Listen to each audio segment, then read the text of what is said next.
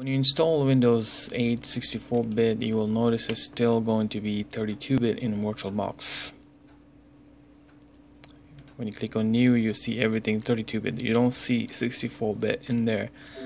Now, one thing you need to make sure, you go to your control panel and go to your program features. Now in Windows 8, I'm using a classic shell, so you probably have to right click here on the right side, and then you will go to control panel, and then you'll find programs and features in there. So when you click on that, it says turn on or off features. You make sure that Hyper-V is unchecked.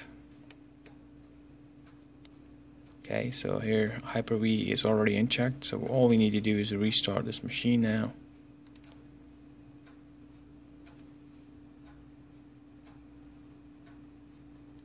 Oh, I didn't even notice my video was stopped. So basically, when you make sure that Hyper-V is not checked, you need to go to your BIOS.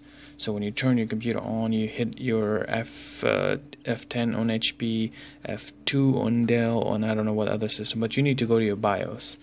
And then here you need to find, like for example in HP, we need to find and turn off the hyper virtualization actually. So I think it's system security, and there you go. Oh, we need to actually enable it, not disable it. So we need to enable virtual technology, and I'm going to say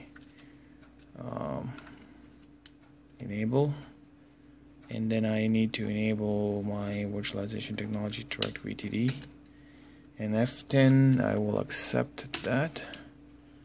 And then I'm going to go ahead and click on escape, save changes, and exit. Are you sure you want to do this? Yes, F10.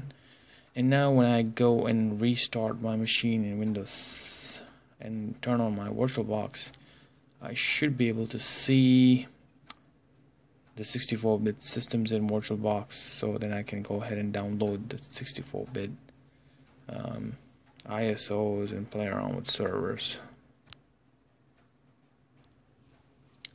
Alright, log into my account.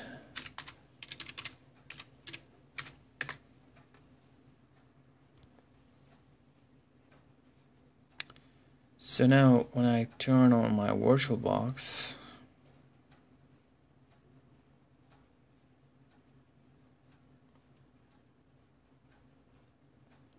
new, there you go. So you see all 32-bit and 64-bit all in there now.